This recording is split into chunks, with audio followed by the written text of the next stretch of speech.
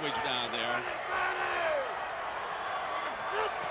Final minute of this game. And here comes the fumble! Fumble! Northwestern's got it! 47 seconds! I don't believe it! Reminiscent of Wisconsin Northwestern. The fumble. It was called trust. Raheem Covington recovers the ball. And a second chance for Damian Anderson. How ironic. The two stars of the game, the running backs. First it's Damian Anderson dropping a pass, and now Anthony Thomas running to seal the game. The game is over, and he drops the ball to make it 4 more plays for Northwestern. So the duel continues. Zach. And Damian rolling over at the 25-yard line, making sure that he hangs on to the football. With Anthony watching in dismay from the Michigan sideline. Now Zach up, firing slant, first down, clock stops. At the 11-yard line, 23 seconds to go for NU.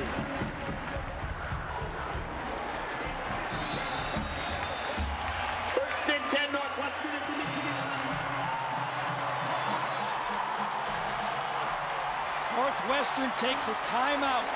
Anthony Thomas is praying that his defense can hold on one more time. Zach Kustak been here before. And Anthony Thomas, who played brilliantly all day, and both of the receivers cough it up at the end of the game.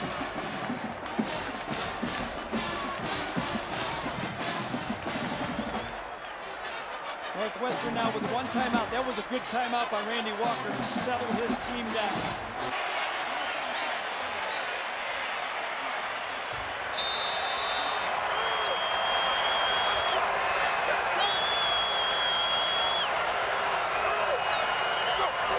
Seconds. Northwestern needs a touchdown slant. They've got it. They've got it. Northwestern leads. Sam Simmons, last week's hero, has done it again. And it was an unfortunate fumble by Anthony Thomas that gave Northwestern one last chance.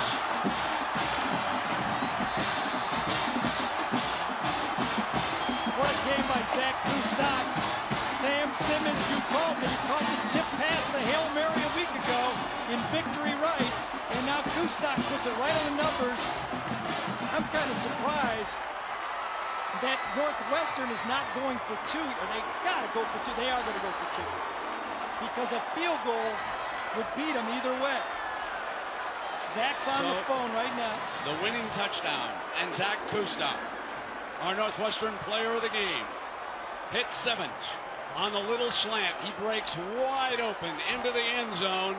And number 32 today has caught 12 passes for 123 yards and 1 touchdown.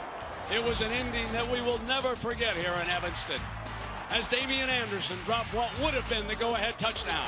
But then Northwestern got a second chance because Anthony Thomas put it on the ground, and it was recovered by Northwestern. Then the touchdown pass.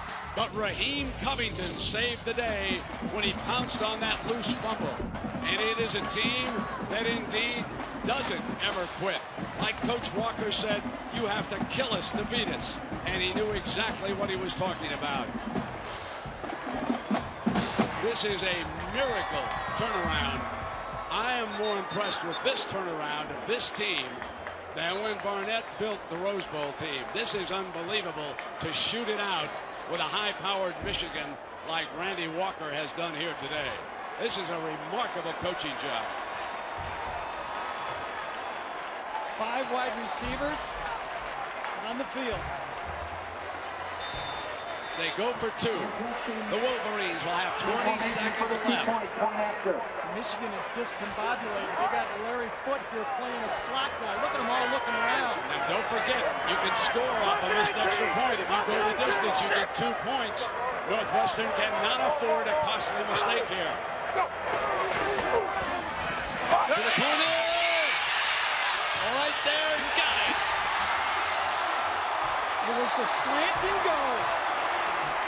Teddy Johnson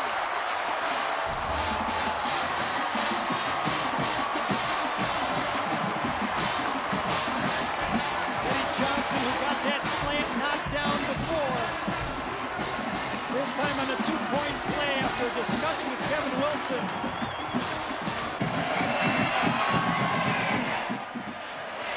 Here's Cross at the 16-yard line. And he's down at the 36 with 15 seconds for Henson and David Terrell.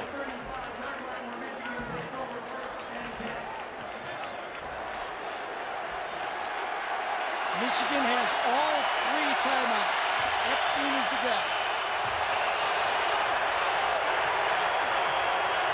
Northwestern drops 15 yards off the line of scrimmage. Henson on the run, throws it underneath. The clock stops as he comes to work on the sideline for 18 yards at Marquise Walker.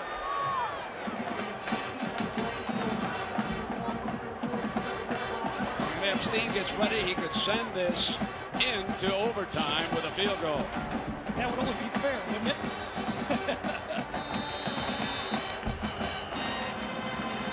Need about 12 yards. Very smart timeout by Michigan right here. Henson with that timeout in his pocket. Needing yards. Offensive line does its job. Sideline to stop the clock, and Terrell steps out at the 39. Now 4 seconds. That's how far he has to kick it. As you look at that goalpost there on the left. It's 1 yard, 57 yards. So for the tie.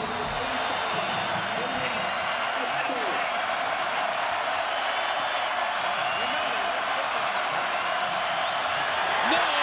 Back to Epstein. In trouble. Throw it out.